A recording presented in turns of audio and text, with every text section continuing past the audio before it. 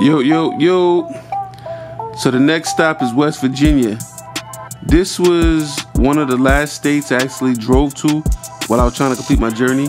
Everything else after this, and maybe the next one I'm gonna talk about, I had to take a plane to get to. So this one right here is really where I learned a piece of valuable information. Never ever try to drive anywhere during a holiday weekend. So I went out there for the 4th of July, and I didn't even realize it was the 4th of July. I just booked it. 4th of July may have been that Monday or that Tuesday back when I went. And it took me about 3 hours just to get out of New York City. Traffic was bumper to bumper from the time I left Brooklyn until the time I got to Jersey, man.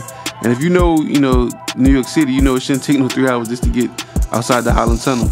But yeah, I went to West Virginia. Wasn't much to do out there. It was kind of a quiet area, the area we was in. And I just remember they had fireworks everywhere for sale. And that's basically what I did. I bought some fireworks, came back home, and people actually was friendly, man.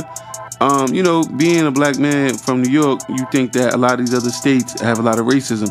And I'm not gonna say it doesn't, but when I went there, I didn't experience that. I remember seeing white people and they was actually friendly, man. And I gotta honestly be able to tell you that, you know, it was friendly. And like I said, even though it wasn't a lot to do, I had a good time there. But yeah, man, if you know anything else to do out there in West Virginia, man, just tag it in the comments, man. All right, peace.